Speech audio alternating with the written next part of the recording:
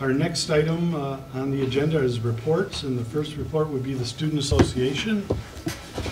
So come up and just tell everyone who we are again and have at it for the report.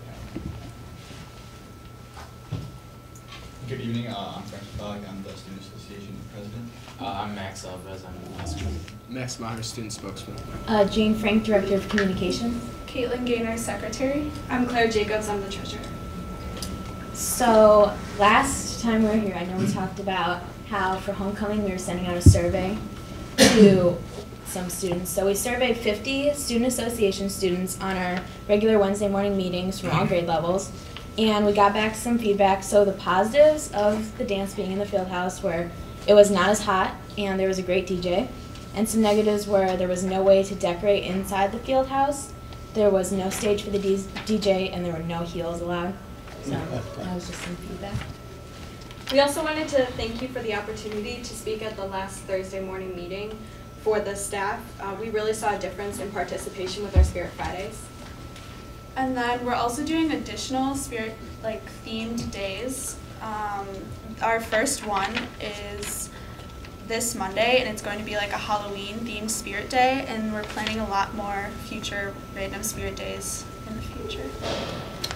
Coming up on November 2nd, we're having our biannual blood drive. We're super excited for that, and it's taking place in the East Gym, which is slightly different from last year, which was in the Alumni Lounge. So we're really excited about that. We've been signing people up during lunches, A, B, and C. We've had essay members working a Google Doc to sign people up efficiently. Our goal is to reach over 140 students this year, which would break the record. And we have a school code, which is 313, so if they are unable to donate that day, they can go to any life source building or Place that gives blood, and you can place that gives blood, and you can donate and it will count towards RB. my number. Our next project coming up is Thanksgiving baskets. We work with